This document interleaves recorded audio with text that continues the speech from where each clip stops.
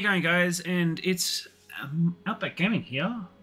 Today we're just going to have a look at a real quick guide on your characters. Okay, so I just found this out, and it's really cool. So I've probably already touched on it in one of the videos, but I didn't touch on it in full. So here we are at the character creation and selection screen. So we're going to select our character and we're going to hit private. Now you'll see that I have a few worlds here. So we got the world that we made, and we got my test world that I started, my very first one, and my solo world. But so what you can do, so this is the world that we're in, but if I wanted to, I can create a completely different world. Now everything that I have taken, so this is world 4, so we'll say this could be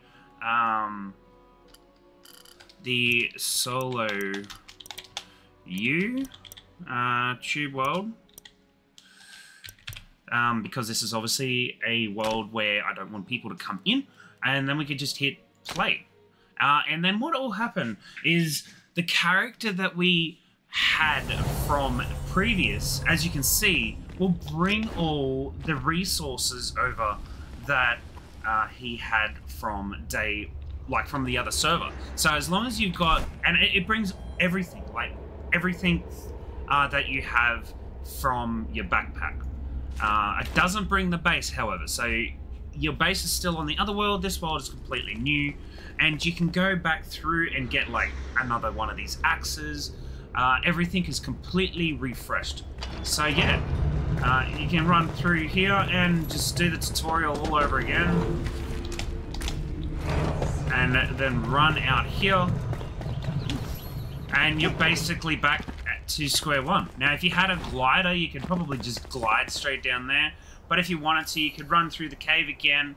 And yeah, you could pretty much get some starter equipment all back again if you missed it the first time or it was bugged out. Who knows? Anything.